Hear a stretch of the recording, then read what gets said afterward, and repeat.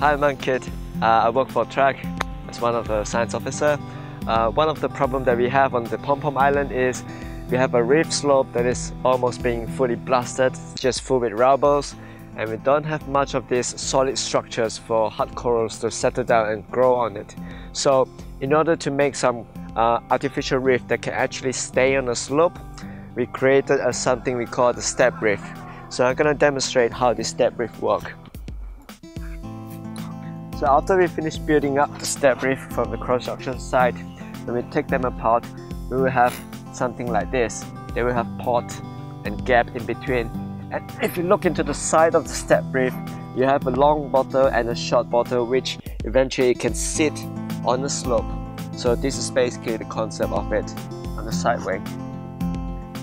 In our first trial of step reef, we make individual blocks like this, but without the gap.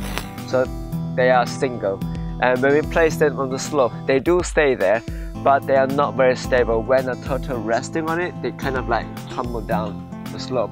So from our observation, we found that if we build a bigger step reef, they are actually more heavier and more stable on the slope. But to make a big step reef, to carry it down to the water is very heavy. So instead of making one big block, we make a few smaller blocks, but we can join them underwater. So how it works is, if you have one block and another block next to each other, place them close enough, and this is how it looks like. We put a number across so that we know which one is next to which one. And then when we place them onto the slope, we will have something like this.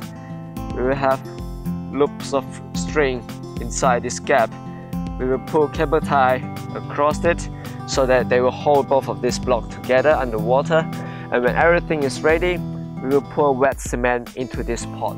For the underwater cementing task, we're gonna prepare a different mixture of sand to cement ratio.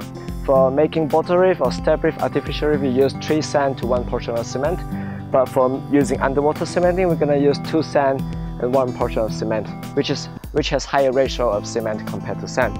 And not only that, we also add in this plasticizing accelerator so that the cement will hard even faster underwater.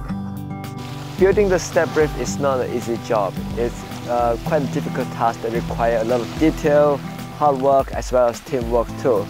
But the end result is very rewarding. Seeing the hard corals settle on the step reef, and then they're growing across the step reef, and then fishes start to move in, sleeping underneath the step reef. Especially there's one big giant moray eel that has been staying there for more than a year, and I call him Vicky. I really hope that this sort of effort will continue in the TRACC, and hopefully one day this blasted reef will come back to life, back to how it's supposed to be.